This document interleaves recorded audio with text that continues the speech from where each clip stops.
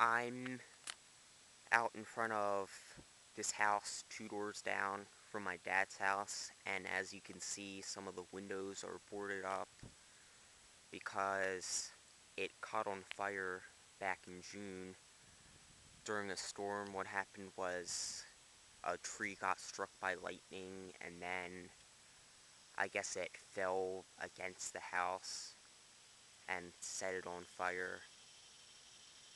And I wasn't here at the time. I was over at my house or my mom's house, whichever you want to call it. But uh anyway, just thought I'd show you all this, and I'm gonna go now because my